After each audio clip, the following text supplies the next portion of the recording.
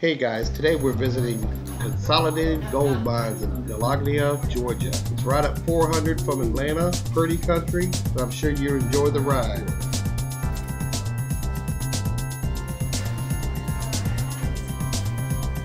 Well, along with the mine tour and the panning for gold and sifting for gems, they have a little shop there and you can grab something as a souvenir, something for the children, and or some decorative pieces that you can pick up for your home.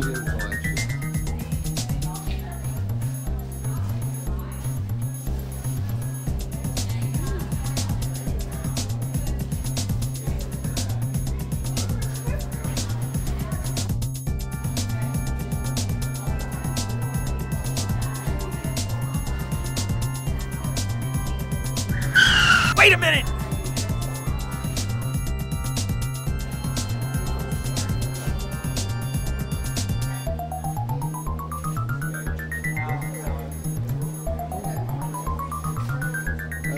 Yeah, this is such a neat place.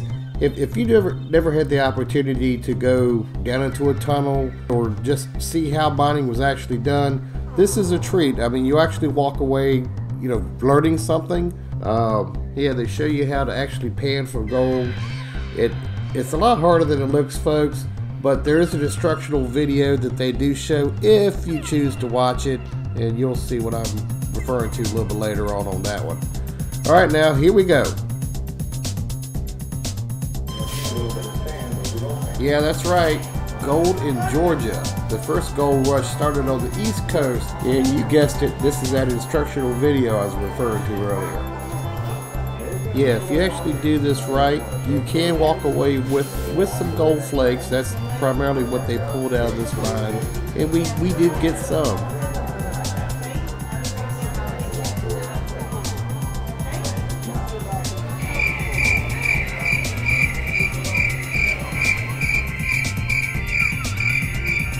I'm Miner Jesse, and I will be your tour guide for today.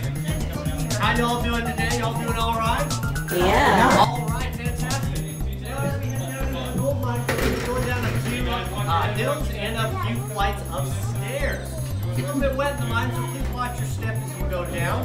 And there will be some low spots in the ceiling, so please watch your heads as you go through the gold mine today. So today, you can grab onto some rock faces on either side of you.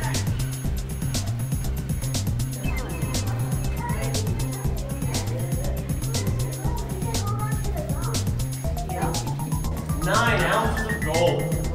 They mined out this entire crevice in one single day. Now all that gold that they found in here, in today's money, is worth around $2 million. Head down into the tunnels. All these tunnels that you'll see today are man-made. None of them are made by nature. And I'll show you the tools the miners use to make all of these tunnels. Now if y'all want to follow me right this way, watch your step and watch your head as you come down to the gold mine.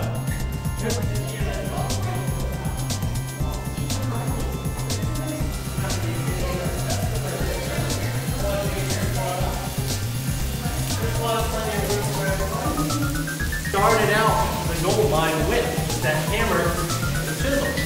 Back then this was a two-man job. One man would be holding the two-handed 15-pound sledgehammer. He was called the striker. The second man would be holding the chisel while this man was swinging at him. This guy holding the chisel would be called the new guy.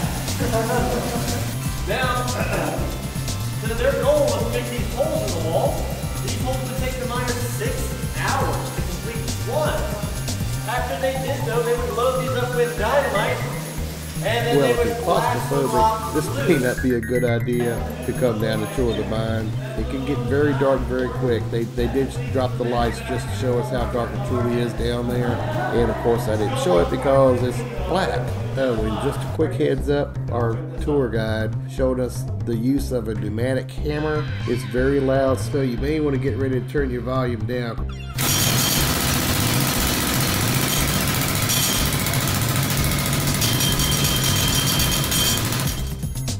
And here we have sifting for gems. Once you collect these gems, you can take them over, have them sorted out, the valuable to the typical.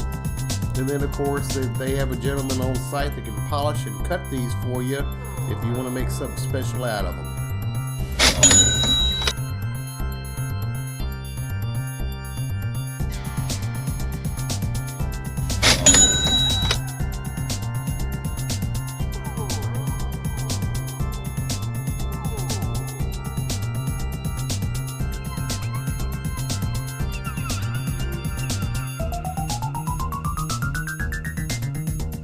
Well, me and the Fat Babies had a great time here at the Consolidated Gold Mine today.